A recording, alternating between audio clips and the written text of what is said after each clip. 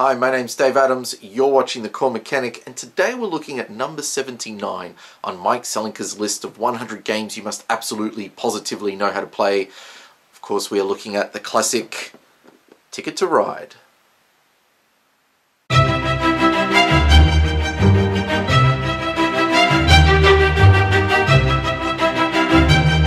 Hi, my name's Dave Adams, and I love playing games.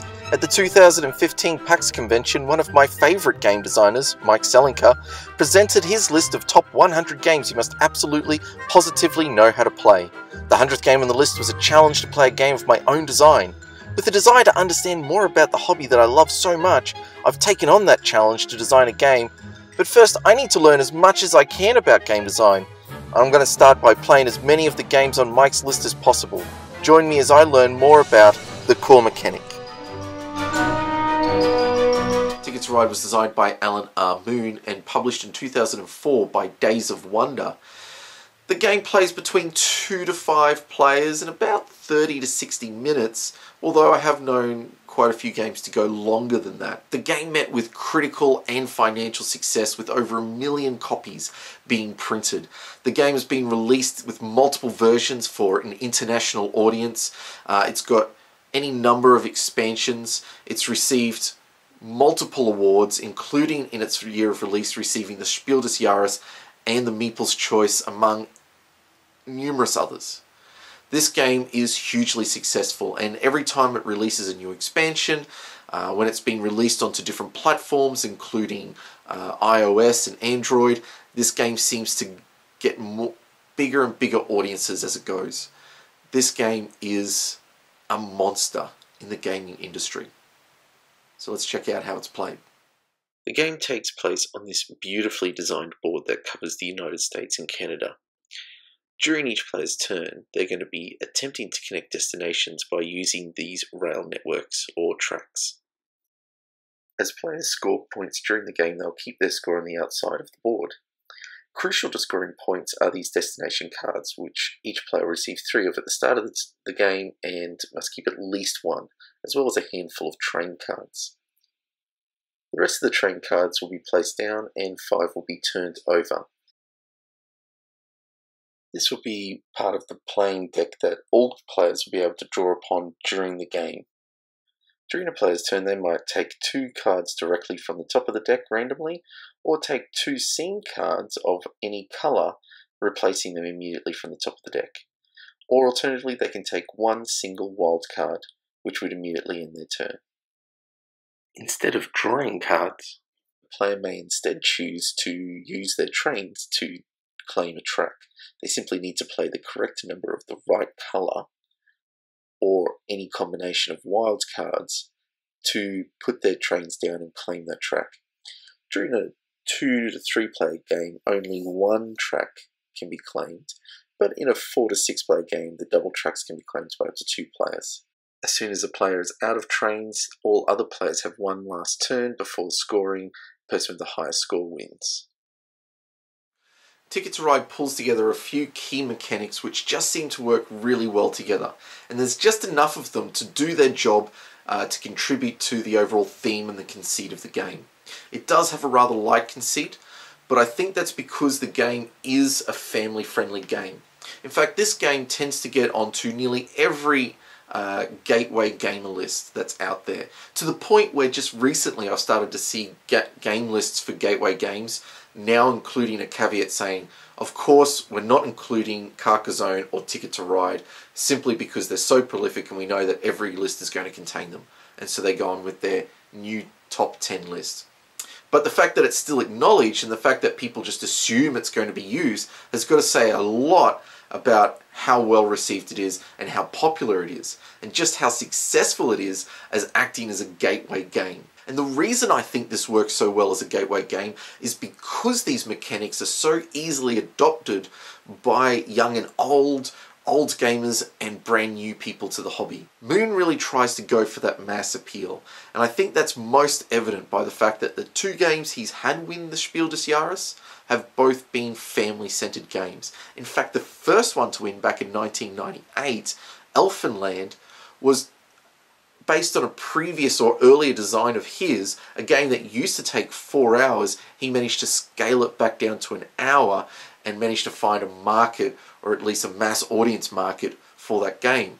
And of course, he won the Spiel des Jahres that year. And then in 2004, this very family-centered game is once again another winner and a huge success. Alan Moon himself regales stories about how his game appeals to mass audiences. It's one of his preferences when designing games.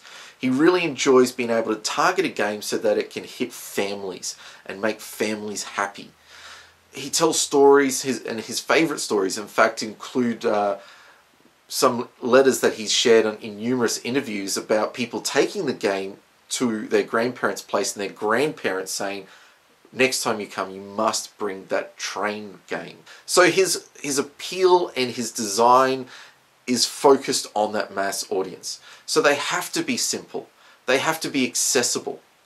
And when you think about the mechanics and how he uses them, then he's really thought through exactly how much information his audience is able to cope with and how they make decisions. Now, Moon loves cards. It's his favorite mechanic.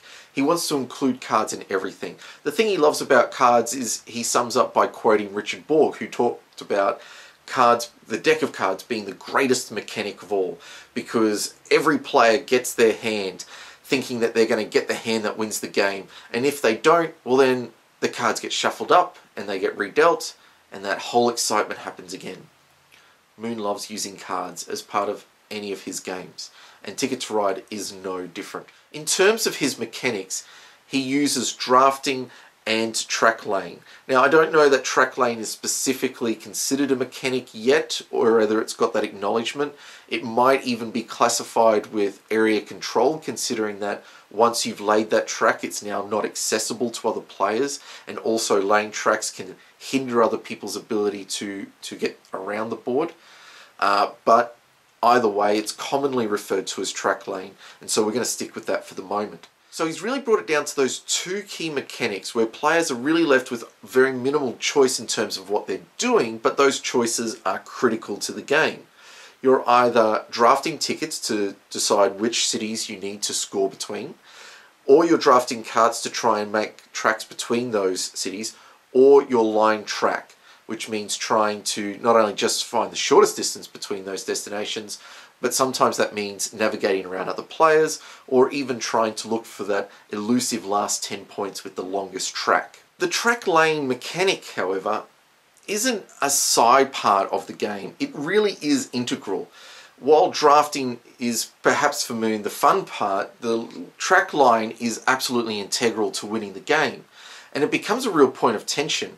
Can you draft the right cards? Are you making the right decisions? Do you take the two colors that you might need? Do you take the one wild card that could be anything that will definitely be able to be used? Do you draw two from the top and make it random? All really important choices, but so is the rush to get those cards down.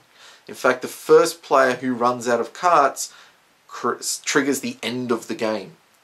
So being able to not only claim track fast enough, being able to find the right track, being able to get to your destination so that those victory points on those ticket cards don't become negatives, but actually contribute to your victory, is really important.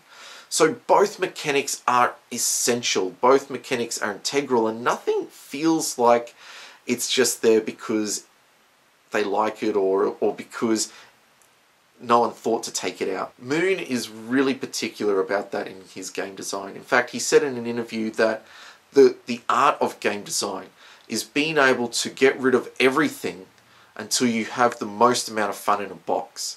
Just being able to take out all the non-essential parts of the game. And that's perhaps why he isn't appealing to hardcore gamers generally, or even why he doesn't want to make games for those gamers. He wants to make games which are simple and fun. One of the things I can take away from Moon's approach is that consideration of audience. Am I designing a game for gamers, or am I designing a game for a mass audience?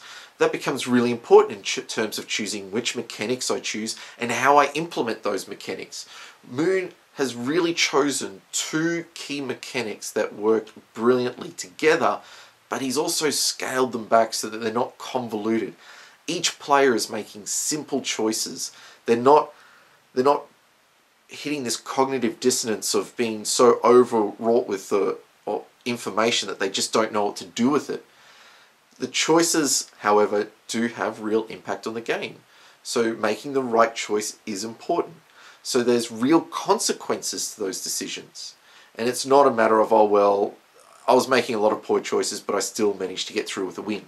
That never happened. That doesn't happen in a Ticket to Ride game anyway. I think the genius here is that trying to really think through, not overcomplicating it, even if it is a game for gamers. Not to overcomplicate those mechanics, not to try and just have stuff in there because you like it or you think it's important. Does it help the game? Does it move the game along? Does it contribute to telling the story of the game and engaging the player in what they're doing? Does it help the player with decision making? These things are really hard things to think through. Of course, the big challenge is always going to be scaling things back, taking stuff out, because sometimes I know, even when I'm writing or when I'm working on other projects, I get really attached to good ideas. But sometimes those good ideas aren't the best ideas for what I'm doing. And so being able to have that critical eye, to listen to feedback, and of course doing a lot of game testing to discern what is most essential in this game. I think Moon has done a wonderful job with providing a game that is well-rounded, has a lot of appeal, has good decision making, has really great mechanics that just work brilliantly together. There's not a lot of negatives about this game, except if you're a huge game fanatic who just wants really tough, rigorous, war-like games or those sorts of things. Clearly, this game is not for you anyway.